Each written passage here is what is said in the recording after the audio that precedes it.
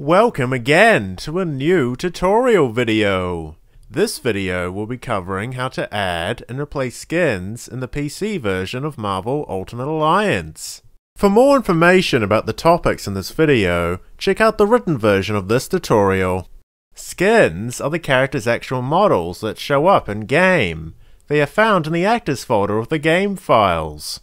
Skins use a particular naming convention to identify which character they are used by. Their file names are either 4 or 5 digits long. For 4-digit long file names, the first two numbers are the character number and the last two are the skin number. A 5-digit long file name means that the character has a 3-digit long character number. To figure out a character's character number and skin numbers, you can check their hero stat entry. If you're using OpenHeroSelect, you can find these in the XML folder. If you're using XMLBCUI, this can be found in the decompiled hero stat. The character number is referenced in a few places in the hero stat entry. It's always listed at the start of their animation file. Additionally, you can find it as the first 2 or 3 digits of their primary skin.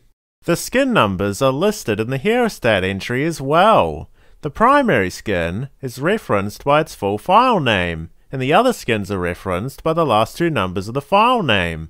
As you can see, the skin number doesn't always line up with the order of the skins in the hero stat. A skin that ends in 04 can be the second skin, for example. Skins in certain mods can have even higher numbers, ranging from 00 to 99.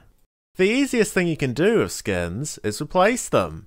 To do this, simply take the new skin, rename it to the number of an existing one, and place it in the actors folder. To know which name to use, reference the hero stat entry. Combine the character number and the skin number to get the file name. When you add a skin, it's important to hex edit it. Doing so allows Arcade's robots to take the appearance of your character, and it also allows any skin changing powers to function correctly.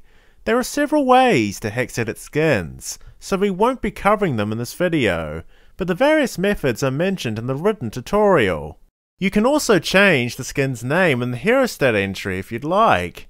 In addition to the skin, you can also replace the skin's conversation portrait, which is also commonly called its HUD.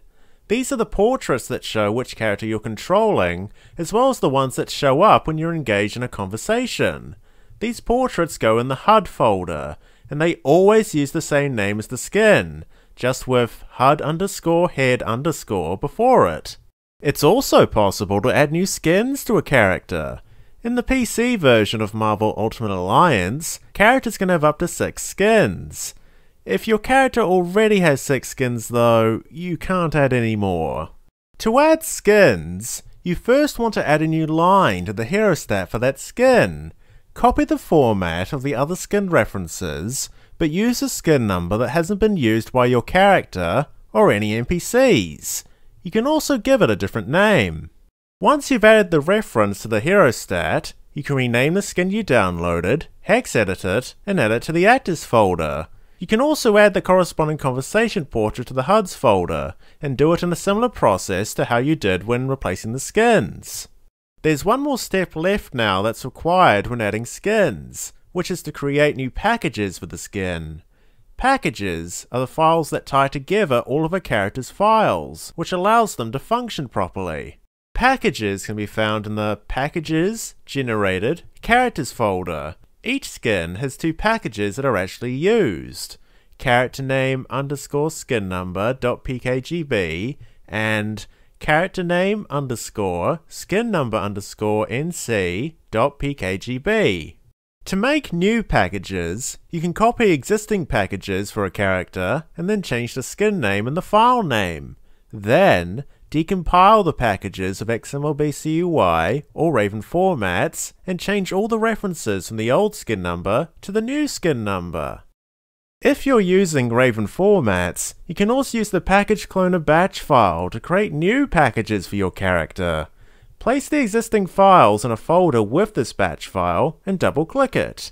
Then enter the last 2 numbers of the new skin, and the package cloner will create new packages of the skin number. More details on this process can be found in the written tutorial. Remember that anytime you change the hero stat to add a new skin or rename an existing one, you must start a new game. And that's how you replace and add skins on the PC version of Marvel Ultimate Alliance. If you have questions about the process, the written tutorial is the first place you'll want to check. If you have further questions, you're always welcome at our Discord server. We'd like to thank every single one of you for watching this video. If you've enjoyed it, well, why not check out some of our other content too? Feel free to leave comments down below, but please do try to keep it civil. If you want to experience any mods shown off in our videos, check out and join our community over at www.marvelmods.com or our official Discord server. Links are in the description. See you all next time.